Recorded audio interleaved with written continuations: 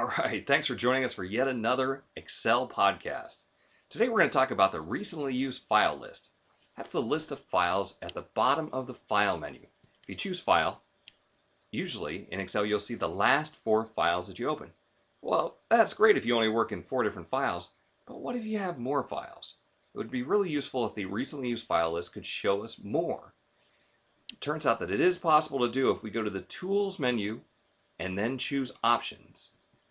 The Options dialog is one of the most difficult in all of Excel because there's 13 different tabs here, but it turns out that what we need is the General tab.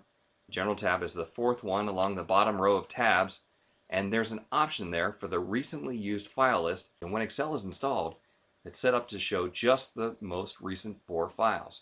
Well, use the spin button to kick that up to the maximum, which happens to be 9.